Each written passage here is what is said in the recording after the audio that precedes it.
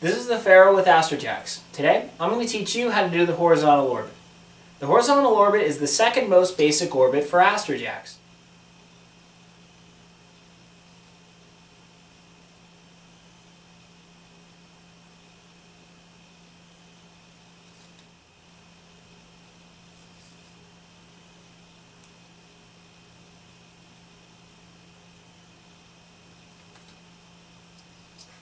To do the horizontal orbit, you want to first take one end ball in each hand.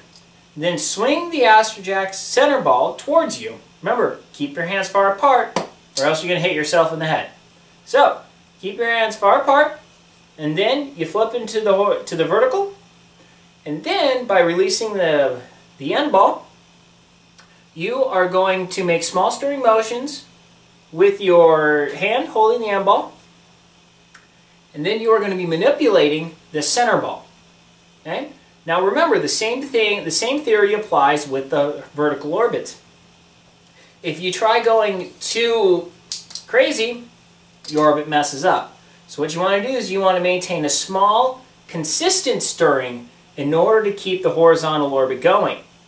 Now, notice how right now my hand's not moving. If you're doing it right, you can actually not move your hand, like I am right now, and the horizontal orbit will continue. But keep in mind, you do have to eventually give it a little bit of a stir in order to keep things rolling. So, that's how you do the horizontal orbit. By mastering the horizontal orbit, you will master a second principal degree of freedom of Astrojax.